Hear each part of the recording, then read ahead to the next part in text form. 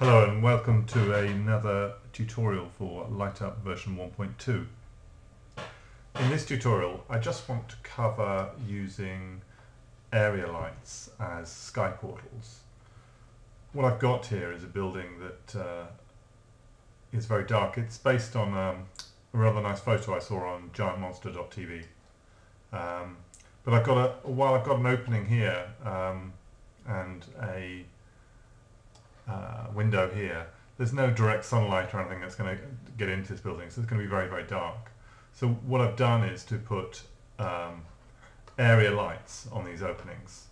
So if I get the query tool, what I've done is to have, they're quite low density, bring that in a bit, and quite low power also. And the idea really is just to pull in sort of fill-in light to give a nice feeling to the building when we light it.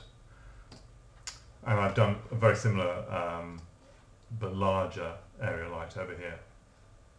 So let's come back here and just click the tool and just light this. I've actually placed a single point light in the far distance at the end of the corridor just to give some effect.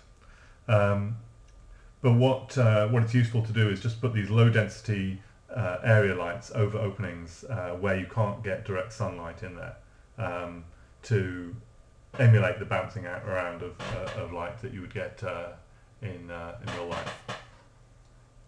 So you can see the light coming in here. We've got quite a nice effect with this light, this area light here, lighting this room. And you can see this orange light in the far distance. Now, one of the things, of course, is that now we've got this opening and we've got these large area lights over the top of them. So one thing that we can do is to in LightUp is to make area lights transparent. They're still area lights. It's just that you can see through them, which is a little bit peculiar, but it's actually quite useful. So if I bring up preferences. I'm just going to choose a skybox. I'm also going to just edit this light and bring the opacity right down.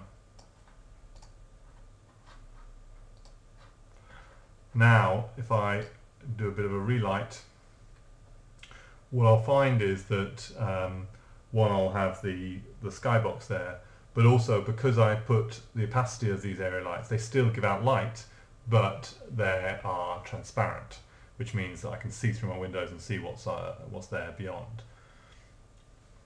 So I'll just take a few seconds.